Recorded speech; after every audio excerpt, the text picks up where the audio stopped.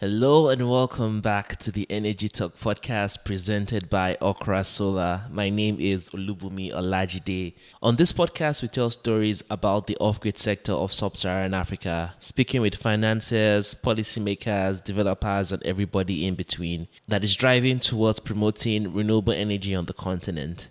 I am also pleased to welcome Okra Solar as our new partners for this season of the podcast. Okra Solar is a company that develops mesh grid technology to get energy access to people in off-grid communities. Mesh grids are interconnected solar home systems and are the leading form of electrification that produce high power outputs at low cost. If you would like to learn more about the work Okra Solar is doing, head on to their website at okrasolar.com.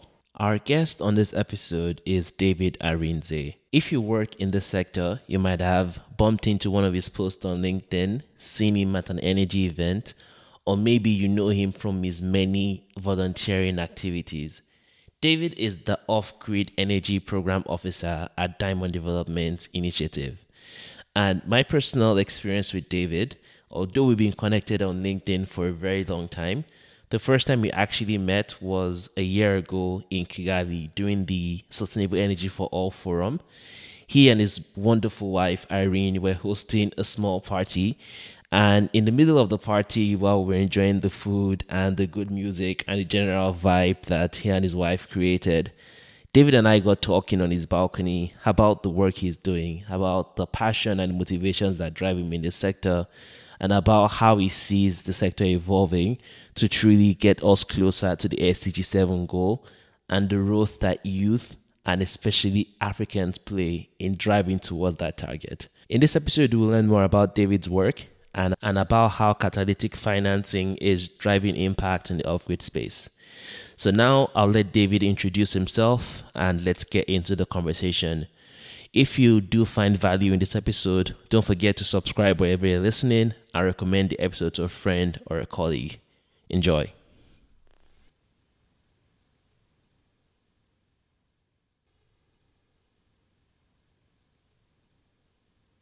I'm an energy guy, so I like to see how I can contribute my quota towards bridging the energy access gap. And I do this through various ways. I work as the program officer over the Energy at Diamond Development Initiatives. I'm also privileged to serve and volunteer on several platforms, working on the policy side, working on the physical project implementation side, working also on advisory. So working also on youth, with youth and inspiring youth to really take meaningful action towards bridging the energy access gap. But yeah, for me, I'm just that guy that is happy to take on the responsibility whenever it calls to be able to contribute my quota towards bridging that gap. And you may ask me, okay, why energy? Why the passion? And for me, one, we have a significant gap that exists. I recently saw a report speaking to the fact that over 70% of Nigerians do not have access to electricity. Initially, we used to use the figure 50%. Yeah. I was like, over 70%. And when you look at energy access, it's not just that thing that you just say, oh, it's a means to an end. It powers agriculture, it powers industries, it powers health, education, you name it. Yeah. So electricity is an enabler, energy is an enabler, and it has a direct link to take people out of poverty because it powers lives and livelihoods. It powers how people make money. It can improve the quality of people's earning by applying your business activities to it. So because of that direct correlation it has to be able to take people directly out of poverty, for me, it's more than even a passion, right? Yeah. It's a call that is way beyond just wanting to have a career path and just do a thing because of, oh, it's a nice career path, but it's more like a mandate or a call to something bigger and much more massive, which would have an overarching impact on the lives of people and also humanity in general. Yeah. Yeah. Okay. Could you paint a picture for the audience about where it is you started your career, and then you can now end off on what EDI is and what it is you actually do on a day-to-day? This career of mine is one I like to say that it has gone through multiple levels of iteration, because for so many reasons I say this. I'm a hands-on engineer. I'm a hands-on guy. I studied electrical electronics engineering, and while I was in school, I was that guy that would fix things. In fact, growing up, I'll be that guy that would tear things apart. But I grew up in Nigeria. I was born here and also experienced the electricity deficit. And so there was more than enough motivation to be able to solve, because I wouldn't have studied engineering if I didn't want to even solve that problem, because I thought it was a technology problem. I'm like, technology, we can bring the invention, we can create something. And this has always been the understanding that I had while even at my undergraduate days in the university studying my first degree. And so going on from there, I even recall that then I started getting to know about clean energy, renewable energy, solar, and all of that. So even for my final year project, designed an e-trike or an e-vehicle that was powered by solar. And I was able to come up with a sort of technology that got me a patent that was signed by the president. Oh, wow. Yeah, so I started just doing that. But again, to be able to understand this problem, because I also believe that you cannot give what you don't. So to be able to bridge also that knowledge gap, which I also had as a student, I was always attending conferences. Like, power conference is happening, I'm there. And this is me that was happy to sell anything and do anything to raise money to be able to fund myself to conferences from my university days. And I went to a fantastic school called Covenant University. Yeah. And if anybody that knows Covenant University knows that as a student, you cannot just walk out of the gates because of you're an undergraduate student. You need to take exat. So for every single time, I would take exat and go to these conferences, gain and learn. But it was helping shape my idea on my understanding about the whole space. And yeah, I started the engineering. Even before I finished, I also worked in the Transmission Company of Nigeria. Also got involved with the generation side of the system as well, because I intentionally wanted to work across the various value chains. If it's technology, let us understand the technology first, then let us know what the problem is. Yeah. So worked in generation, worked in transmission, worked a bit in distribution as well, even post-university experience. All of that happened. Did a bit of consultancy with some incredible companies and firms before I found myself before I just iterated into the clean energy space, but still as an engineer, more like, how do I solve this thing from a technical engineering background? Because this, I feel like, is a technology background, the technology issue. But again, I began to evolve where, in the course of my experiences, beyond just being in the switchyard or being in the field, I started understanding things around project management, that beyond just having to screw things and install a transformer or a circuit breaker, close and open circuit breakers, carry out turnaround maintenance for equipment in the switchyard, or help install transmission lines, high voltage transmission lines, and maintain them as well. The sector is beyond all of this. As an engineer, you're a part of an ecosystem where there are financiers, where there are several planners, you name it. And so that is how I started growing and really building that knowledge, that I would say that it also significantly helped me even when I started playing in the clean energy space, because I also worked in a company where I was the lead solar engineer. There was a time we did bids with AFDB and a couple other guys, still as on-ground engineer, right? Yeah. But of course, as I grew across the ranks, working with other junior engineers and other professionals and getting much more exposure, there was a bit of project management, there was now financing, there was now like, okay, if we're going to do a project like this, what would the cost be? How would we execute it? So that whole beginning to end experience for me was, that came on the scene. And so I started honing it from there. And yeah, it contributed to what my role now became at our organization, DI. Because Diamond Development Initiatives are also implementing partners for the United States African Development Foundation in Nigeria. So all the work that I do through the clean energy portfolio is literally on behalf of USADF. Or we're monitoring those projects, implementing those projects, ensuring that the successful implementation from project concept or proposal to final project delivery and objectives are being achieved, it's our responsibility to work with the developers that are funded to achieve that. Yeah. So how closely do you actually end up working with the developers? Because I understand most of the projects tend to be off-grid projects. So how closely are you working with developers? Are you kind of like on their side, or is it kind of like you're reporting on behalf of USAID? So how does that dynamic work so you manage those relationships? Because the relationship is quite dynamic. Dynamic in the sense that you're on the ground with the developers every other day. You're literally in the same communities that developers are working on. Yeah. You're literally going to go through all those interesting terrain. I don't want to bother you with the details of how rural and off-grid communities can be. But they're literally there with the developers, understanding their challenges, because at the end of the day, the success of the project is your success. And so you're working closely with them to ensure that all the challenges that need to be surmounted are surmounted. Because sometimes, as the project is onboarded, you begin to see that there are certain challenges, maybe even with the community, that may rise up, and you just need to be able to educate them better. You need to work with them, ensure that you have their buy-in to be able to ensure that the project is successful. Because these projects that are being deployed as well are businesses. Yeah. And they're implemented by business entities who must get their return in investment.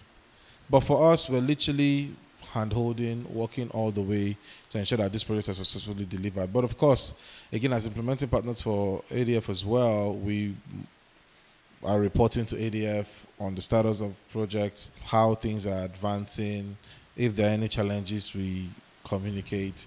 If there are ways that we could also better approach things with the project, we also make those recommendations. But it's just more like being the eyes and ears and foot of the various development partners we work with. And again, as ADF's partners, we also work with several organizations. And I want to use this opportunity to say this because about our organization, because people are like, okay, what do you guys do really? Yeah. You know, and what we do as an organization, we are development service providers. We literally help donors or support the successful implementation of projects and programs that donors are trying to implement in the country. So it may be agriculture-focused project or off-grid energy-focused project or youth entrepreneurship-focused project.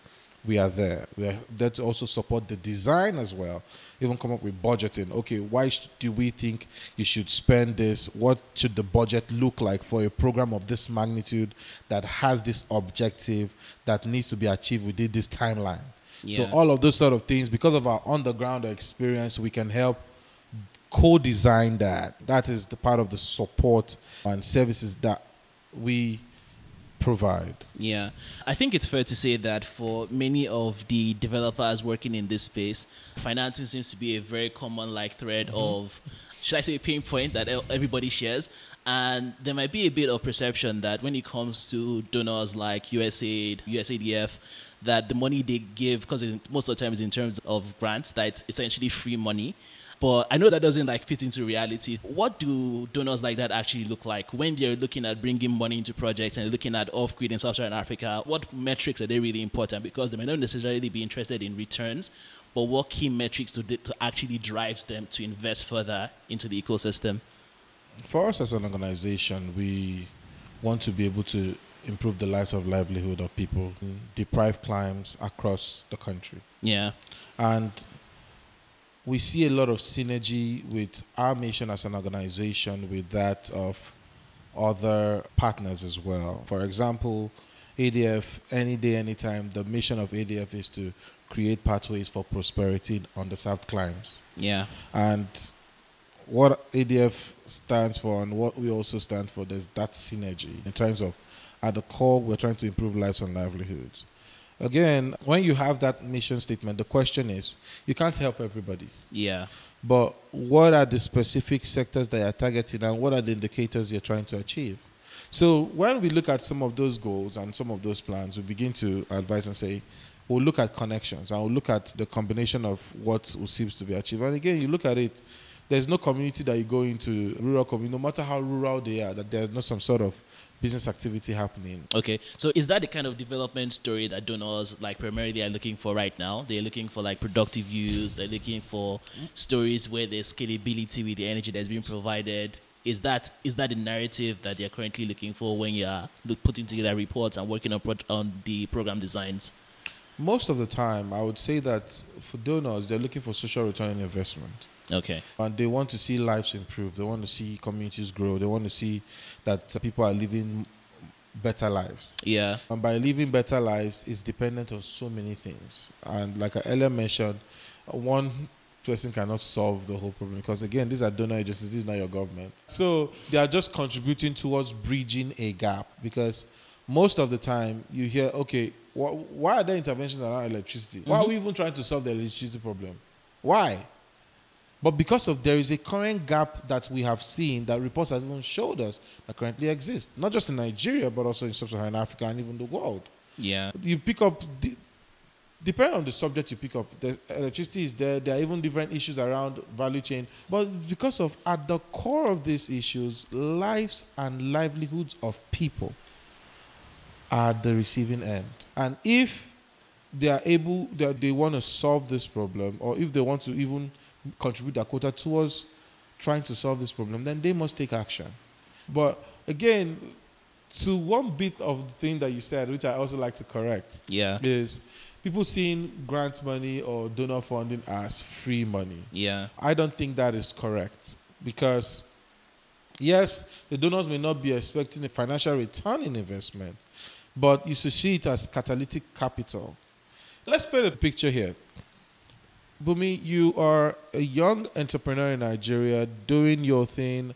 You even have a team of volunteers who are working with you to be able to, maybe you even develop solar home systems. Yeah. And you've put in some level of design thinking into it. You have a fantastic product. Maybe you even close the grant to be able to turn the idea to product. Yeah. Because I'm sure that you'll not just take a nice smile to the manufacturer and say, guys, please, I mean, see my 32. Help me turn this to a product. So you need to turn that idea into a product that may go through different levels of iteration. Yeah. Now you have the fantastic product. Friends and family have not whined you. They have told you the truth that this is a fantastic product. Maybe you have an uncle that is even using it in a village. Say, maybe every time you call him, the person is always praying for you. Like, this is a very good thing. And you ask yourself, I have something here because this is actually being able to meet a need. Yeah. And because of you have the product, you already have manufacturing on lockdown. Today, if you tell a manufacturer, hey, give me 1,000 units, they are able to do it for you, and you just need to pay. Yeah. Now, you don't have the money to pay, and you now have some sort of, maybe there's a program by a donor, and it gives you an opportunity to access $200,000. And maybe all you needed to be able to at least fund 1,500 units was about maybe $150,000, and you had to spend on. And that means it also includes importation. But again, if you're going to be doing business, you need to be able to have some operational costs that you need to cover. Now, the donor has been able to give you that. It's supporting you as an entity. Let's call it Boomilight. And that's your product. And with Boomilight is literally targeted at the last of the last, the end mile. The last mile farmers that literally are in the rural communities, people who need energy to carry out some bit of both residential and a bit of also productive use, like maybe lighting up their shops and all of those sort of things, may not be able to afford it or may not even have the access to it. Yeah. But now, this funder has given you this money. You're able to more bankroll you. Yeah. And you're able to get this thing up. Of course, with your team of aggressive volunteers, you guys guerrilla marketing. In 6 months, all 1.5 units are out. And you now have a structure where you're documenting how your money is coming in. Though it's in trickles, but every 1,500 user is paying you a particular amount, and it's consistent. But maybe that is enough springboard for you to even approach an investor. Yeah. A patient capital investor who will say, you know what, but I see your numbers and I think that I'm going to take an initial bet. Looking at what we see, maybe you're giving your customer 6 months to pay. This money is not going back to the donor. Yeah. When they pay back for the product, it's coming to Boomlight's account. And now Boomlight says, okay, with this, we can plunge this money back in and get more products.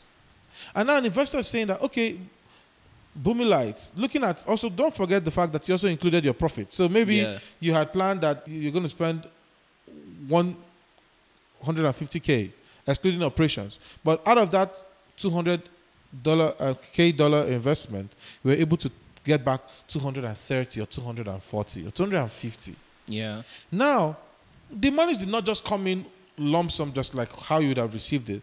But guess what? You've gotten a customer base of 1,500 plus people. You've gotten even access to other information that you usually would not get into. You've got into an idea into their spending patterns and even how they make money. Some of them will tell you, "Oh, Oga, see, I farm yam. Instead of me to you to pay me to pay you cash, let me give you yam instead." And you can even create a market around. I'm telling you, these things happen. It's just that it boils down to the lens from which you are seeing it. But guess what? The money that has been injected into your company, call it grant, has just been catalytic capital that has put you out there. Yeah. Now, what you choose to do with it would determine if you make or mar your business. Because that is enough. Of course, taking into cognizance several economic activities and several factors, that is enough for you to keep on running your business. And that same thing with grant capital or catalytic capital, like I like to call it. Yeah. Because at the end of the day, it depends on the lens for which you're seeing things. Nobody wants to flush his money down the toilet. And you shouldn't see that grant capital is one type of financing that should be flushed down the toilet, because it's also an investment. Yeah. Though it may not have financial returns on investment implication, but it is also enough to put you where you wouldn't have ordinarily put yourself within that short time. Yeah. And I'm actually curious, from the work you've done so far and developers you've worked with, do you have any like particular story you like to turn to as this is a good example of when the donor-funded approach actually makes a significant impact in operations and the impact in the communities being served? I won't be biased to anybody. Yeah. So what I'll tell you is, on the website, on our social media, we are always, if I were in the business of story, telling the world incredible work that is happening. Go check us out at DI Nigeria on all social media platforms: Twitter, Facebook, Instagram. We're there, LinkedIn as well. Yeah. And also for some of our partners that we work with, for example, like USADF, it's always on their website. Check in. These companies are not under the rock. They are literally on public domain. This information is out there. But I will tell you, we have seen some really comforting and exciting stories. Honestly, I'm happy to do this again and again. Why? Because the kind of impact I have seen happen in such a short time through businesses that are willing to step on the gas is mind-blowing. Honestly, at the end of the day, the level of success is highly dependent on the level of resilience that is put into it. There will be challenges. In fact, I don't want to sound like, oh, it's always very rosy, it's very easy. And anybody that has done business in Nigeria will tell you that it's not easy being an entrepreneur in Nigeria. Yeah. But even with all of those experiences and situations, you still see that companies are doing amazing. Not just earning on the financial side, but also on the impact side. I don't think you can do good work and not get impact at the end of the day, or do impactful work and not get financial returns at the end of the day. Yeah. I don't think so, because no matter what you want to call a social intervention, energy, because energy is not a social intervention, it's a business and it must be paid for. Yeah. You never go to the filling station and say, I just need to put some fuel in my car and just move around. Yeah. If you like, don't pay. They will close the gate. And if you're not careful, they will arrest you and they will impound your vehicle. So that is the kind of attitude we also need to, because electricity is not a social intervention. Yeah. It is a service that must be paid for. Yeah. And so looking at what the impact it provides or the impact associated with it is now what we need to look at. For example, think about it, Bumi. Someone would farm rice, for example, and the bag of paddy, if you're selling it just from the farm, it's say 1x in value, and that same bag, you take it, and guess what? Take for instance, that maybe a farmer farmed a hectare of land, got say 30 tons Yeah. from a hectare. If you want to do the math, I don't want to bother you all of that, but if you do the math, you see that, let's call the value 1x. That same 30 tons, he had to wait a couple months, about 3 months or even 4 months. I even hear some species even take 5 months before they harvest. And you have an agro miller chilling. And that agro milling component runs this your 30 tons in 1 week and increases the value by 3x. In some cases, 4x. What you had to wait 3 months to harvest. Yeah. Just by the value addition element of electricity, agro milling component increases that value.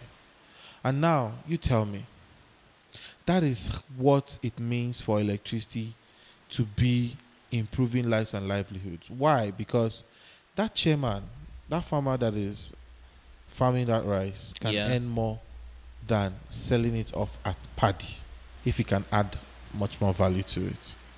And now think about it when you now begin to sell when the product is even scarce. Because there are also those sort of dynamic storage around it. So the impact is huge. But we just look at, electricity, it looks like a commodity that we should not pay for. We just want to run through life and feel that every other thing we can pay for it, but electricity, no, that's not the case. Because at the end of the day, it's an enabler. Yeah, and it so is. It should be treated with that level of seriousness. Yeah, okay. Let's imagine there is a developer from Bumi Light who is listening to this episode right now, and they're curious. They're like, okay, if I look at some USADF projects or programs and I think they are related to what I'm doing, what kind of support does it look like coming from DDI once they are in that implementation stage operationally? Because a lot of them, I think developers that are running to fall into different categories. Either they are purely technical or they are financial services firms disguising as developers, which is a completely different conversation we don't have to get into here. So what kind of support do you typically give developers? What frequent challenges do you see many of them fall into? Because a funny anecdote, one of the projects I heard about was having problems where rats were eating cables. So I know the challenges can be very broad, but have you seen any that prop up? Have you seen any points where they need support more, just from the amount of work you've done and the organizations you've assisted so far? Honestly, I don't even need to get to the conversation of companies that we supported so far. We've even gotten from our due diligence process. When we engage with companies, try to understand what they're trying to achieve. Because for us, we try to look at it from a 360 approach. On the technological side, we are able to advise on the hands-on technology and engineering side of things. On the finance side, we are able to also give you a lot of guidance to that as well. In fact, there's no project that we would end up being funded without a significant level of financial modeling attached to it or financial sort of analysis done. No projects would even scale without that. But for us, we look at it like we like to say this in the terms of the entirety of hand-holding. Whatever hand-holding represents is what we try to, what we try to give. Even where we say connecting you to certain platforms that you may not have been to, certain individuals. Maybe you're even trying to reach out to a particular financial institution. Because for us, it's not just funding a project. We know that it's not just one funding is enough to be able to help you scale. Yeah. So you need to just stay at it. Whatever it is you're receiving finance to do it well and ensure that it is done in a financially viable manner so that you can close further financing. And anybody that sees your financial books can say, okay, you are actually in business. Yeah. But also a very critical component for us is also the support to follow on financing. So every other time we are also behind the scenes speaking with various financiers on behalf of our grantees, also seeing how best they can be better supported beyond whatever initial capital that they may have received. We've had testimonials from people say, even when we engaged with them during due diligence stage, they really saw that there are a couple of gaps that they wanted that they had not bridged as a result of that process. And you know what? we'll come back again after this cycle because clearly we are not ready. And so some are like, oh, we're not ready, but learnings from what from the feedback we got and from what we saw, even ourselves, we're able to close financing from other institutions. So for me and for us, that's really exciting to hear. That's really exciting to see. So I would say that it's a 360-degree support. But again, when it comes to support, especially when a project is being implemented, while you are looking at several indicators to ensure that the project is on track, sometimes you have companies that would come and mention, oh, there's this sort of support that I would need, and we believe that you can facilitate it. And of course, when it's within our jurisdiction, support is what we live, support is what we breathe. So whatever it is, because for us, at the end of the day, we want to be able to ensure that these companies are able to not just implement projects, but to run successful, financially viable and bankable clean energy businesses. Because once that is done, they're running businesses rightly. These businesses are creating significant impact on the ground, creating jobs, improving lives and livelihoods, enabling lives and livelihood, enabling sectors. So the impact is far-reaching. And so for us, we're committed to that sort of support because your success is literally ours. We're happy to say, oh, Bumi Light is a company that we worked with and we funded their first project. We were able to support them to be able to do their first project, but now they're a multi-billion-dollar company. Yeah. I mean, and Bumi say, hey, if you want to do anything, go and speak to those guys at DIO because literally they seem to know what you need to know to have all your needs met, quote and unquote. Yeah. Yeah, that's it. Okay. So anyone listening, feel free to steal the business model that David just gave for Bumi Light. So let's say someone is listening, they want to steal the business model you've clearly laid out. What are some of the programs that you work with different donor organizations that are more entry level? What are the ones that are more intermediate? What does progression look like when you're first entering the world of catalytic capital? And are there ones like pitfalls during application for developers who maybe come from a very technical background and are not very used to the financial parts, doing their models, making it look good, like doing the reporting that needs to be done? So it's like, what does that progression look like when entering this world? To answer this question, Bubi, a couple weeks back, we had a podcast. Yeah. Or more like a webinar, not even a podcast at DI. Yeah. And I implore you to go to our YouTube page and find it out. It was titled, What Are Donors Looking For? Yeah. So very, very to the point title. It was titled, What Are Donors Looking For? Yeah. To fund SMEs, MSMEs. On that podcast, you would find a lot of gems that I don't need to really repeat and talk about. But again, you're aware, with ADF, there's an Upgrade Energy Challenge that is running with several partners we've worked with as well. There are meaningful contributions that are happening towards the sector. We have all of this in the public domain, and we're happy to connect some more if you have additional questions. But we have identified this as an organization that people need to be able to know more, because if you know what to avoid, you would be able to do things differently. Yeah. And so that's why I would just say that we have already answered this question in its entirety. There were Q&As, and the beautiful thing is, even if you're listening to this podcast and you're not an energy guy and you just want to run a business, or you think you have something phenomenal that you need some level of catalytic capital to close, that webinar is for you. Okay, so that will definitely be in the show notes of this episode while it goes out. And I know you've already spoken at length about what you enjoy about your role and all of that, but I want to ask, with the donor organizations you're talking to, with the developers you're working directly with, let's say by 2030, looking at the SDGs 7 goal, how would you define failure? What do you think would need to happen for it to, okay, you know what, despite all the work in this sector, like we are still falling behind targets? What would that scenario look like for you? This question is quite an interesting one. Yeah. And I have a lot of nostalgia trying to answer this question for so many reasons. The UN High-Level Political Forum just ended in New York, and I was privileged to be the lead discussant for the session that was focused on SDG 7 and its interlinkages with other SDGs. This year as well, SDG 7 is under review by the UN every 4 years. Coincidentally, this year, the last time it was reviewed was 2018, and the next time it fell in 2000. 2023 here this year. And so we had the review, and there was a lot of global stock take. Where are we? What's the progress that has been made? And data. Anyone that listened to my speech is also in the public domain as well. Anyone that listened to my speech and other comments by incredible professionals like the CEO of SC for All, Mrs. Damlola Ogumbi, and even other people who spoke during the G7 Progress Report when it was launched, you will see that data shows that we are not on track.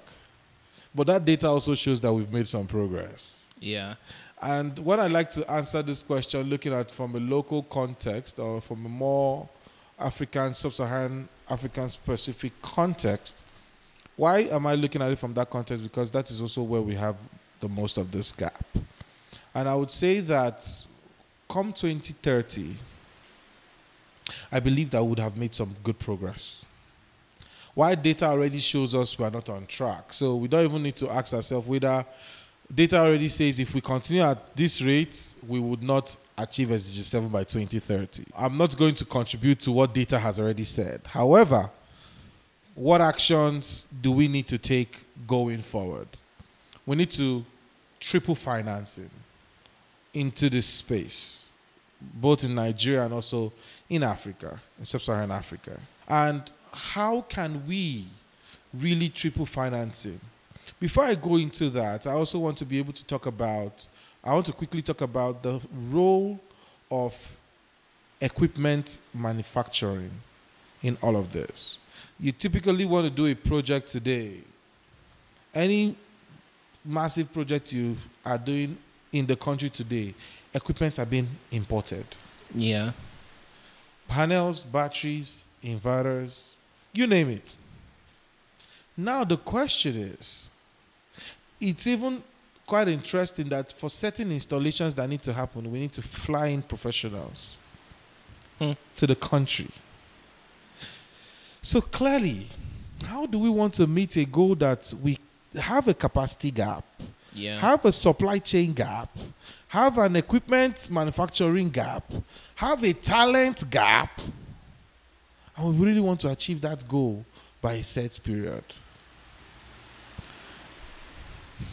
Now you, Bumi, tell me.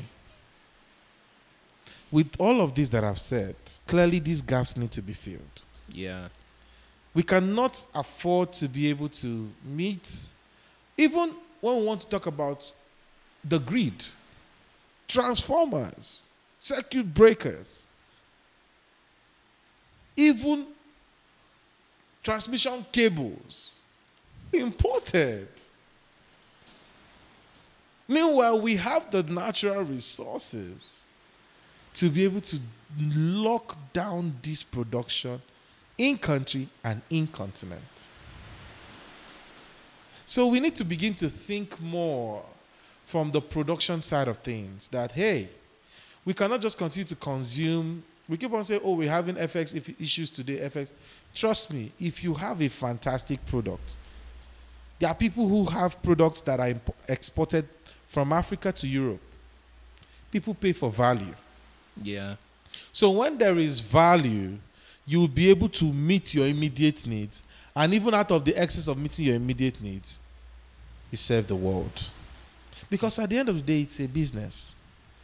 So towards 2030 and even beyond, we need to be able to think critically around manufacturing. We need to think about how we can really address the talent issue. Current today, the Council for the Regulation of Engineering Nigeria set up National Clean Energy Scheme with the core focus to ensure that we sanitize the talent space within the clean energy technicians ecosystem, so that people who are actually carrying out installations are certified to carry out these installations. Of course, with support from incredible organizations like GIZ through the Nigeria Electricity Support Program and other partners, that was able to contribute significantly to the space. Yeah. Empowering local training centers across the country that are led by Nigerians, run by Nigerians. Having Nigerians also participate in these trainings. Why? Because if we do not really bridge this talent gap, somebody will just come up and say, put a signboard, I they do solar. And just in case you did not understand my phrase, I am a solar professional, or I can help you with your solar installation. And the person comes and says, I they do solar. And you engage this individual, it may be a male, maybe a female, but the quality of work that you need to be done is not done. Because if it is not installed rightly, it can lead to fire outbreaks. So that was the reason behind ensuring that we only have certified talents playing within the space. So if you also want to play within that space, you need to be trained through a standardized curriculum and certified. Then you are also engaged and being monitored as well. It's not that you are just allowed to loaf around, so that one can, and even after a while, there will be much more assessment on you, so that you can learn something and forget it. But once there's that constant assessment, that you are committed to a life of continuous capacity building. Yeah. And that's the thinking behind it. Back to my point around, because I was talking about talent, I was also talking about equipment manufacturing. We need to really look at these spaces, not from a place of sentiment, but from a place of a business. The market currently exists. Ensure that there are policies that address the infiltration of fake or substandard equipment into our countries and into our franchise area. Because today you go into the market, sometimes you say, oh, I'm buying a 300 watt panel or 450 watt panel. And when you test it, that thing that you had there is just a label, because it's less than half. Even under standard testing conditions, STC, it's less than half of whatever they have written there as the rated capacity or rated power. So how did this get into our country in the first place? How did it get into our marketplace in the first place? And because of sometimes there is some level of knowledge gap that exists, people just go in, oh, I do solar. I go and buy the equipment, you buy the equipment, you install it, and the customer says, oh, my system keeps on tripping off. Or it's not even working because of substandard product, or even poorly designed systems. So these are, because when a system works well, it serves as a testimonial to others to get on it, because it has proven that it works. And so it's important that we also speak about these things, because while people may also want to get into the space of manufacturing, we need to have strong laws that ensure that it's not every Tom, Dick, and Harry that can just bring in anything into the country and then find his way to our marketplace. Yeah. Because whether we like it or not, that would also compete with those who are doing incredible, solid products, who may also put a premium on it. Because again, it's a business. Thank you for listening to the podcast. And since you've already made it to the end, you might as well subscribe to make sure you don't miss the next episode on the Energy Talk. I'm truly excited to be working on this brand new season, and we have an amazing lineup of guests coming up that I can't wait to introduce to all of you. So don't forget to share with a friend or colleague, and I hope you all have an amazing rest of your week, and see you next time. Bye-bye for now.